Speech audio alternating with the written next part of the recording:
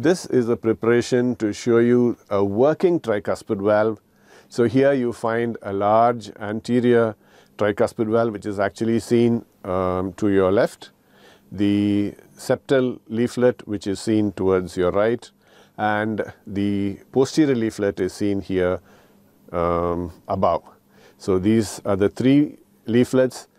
You can see the area of the coaptation, and when it's open, you can see the tensor apparatus through the open tricuspid leaflet. Now we have a look at the specimen, and as I told you, we have opened it out thus.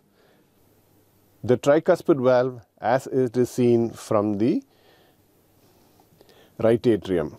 So when you look at the tricuspid valve like this is the septal part. So this would be the septal leaflet.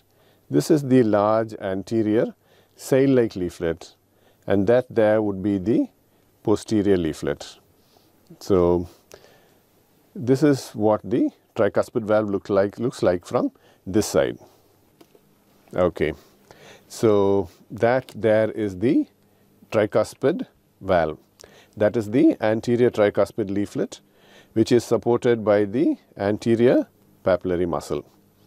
So this comes off the moderator band, which is a continuation of the septomarginal trabecula. So the septomarginal trabecula comes down as the moderator band and gives off the anterior papillary muscle, which supports the large tricuspid leaflet. The septomarginal trabecula divides into an anterior limb which